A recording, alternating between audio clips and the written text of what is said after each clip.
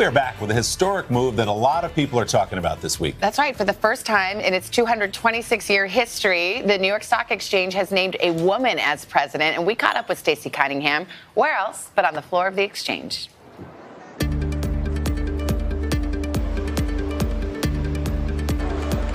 So this is mission control. This is mission control. It's where it all happens. It's incredible to think about your journey. Because you were 19 years old when you first walked onto this floor? I was just a kid walking onto the floor. Could you have, in your wildest dreams, imagined you'd be taking this walk as the president of the New York Stock Exchange? I guess back then I wasn't thinking about it. I was too raptured by everything that was happening around me down here. 43-year-old Stacey Cunningham is the first female president in the 226-year history of the New York Stock Exchange. You must get kind of addicted to the energy of this place. I love it. How could you not? You bring somebody in like you who hasn't been here before. Wow, look at it. And that doesn't go away. I still feel that way when I come in. It's just got a special place in my heart. I do look forward to a day when a woman taking a job isn't newsworthy, but we aren't quite there yet. What kind of reaction have you been getting? The most surprising reactions I'm getting are from so many of the men out there that are reaching out to me to say, I could tell my daughter that in the same day, it's realistic that she could be the head of the CIA or the head of the New York Stock Exchange as a woman. It's got to feel good. Yes.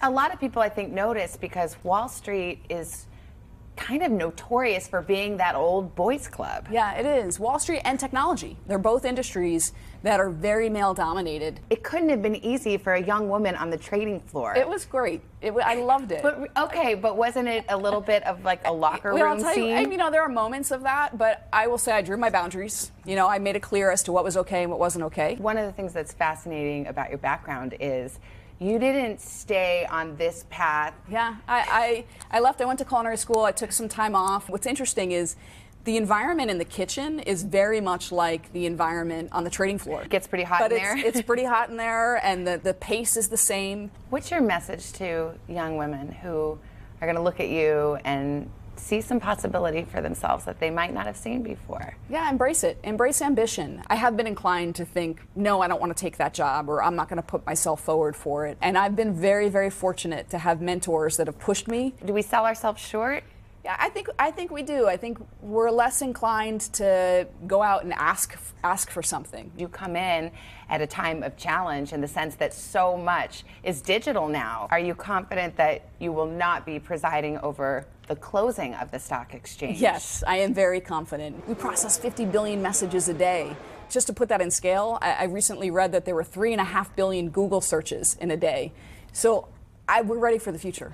And just as Cunningham is settling into her new role, Wall Street's Fearless Girl statue, a symbol of female empowerment, is getting a new home. She will no longer face the bull, but reside in front of the New York Stock Exchange. For a lot of people, you are the fearless girl. I think there are so many fearless girls in all of us out there, and just tapping into that is really important. Just finding that spirit where you're willing to go on and take on the world. I think we all have to be doing that. She's incredibly down to earth, but I mean, you have to think about her walking onto the New York Stock Exchange floor in 1994, 19 years old. I mean, the traders are notorious. It is a guys' club, and she can hang with them. And I could see just walking around with her how popular she is and how beloved she is by the traders on the floor. I love the message, embrace ambition. Yeah. Don't walk away from it. Yeah. Very cool. Hello, Today fans. Thanks for checking out our YouTube channel. Subscribe by clicking that button down there and click on any of the videos over here to watch the latest interviews, show highlights, and digital exclusives.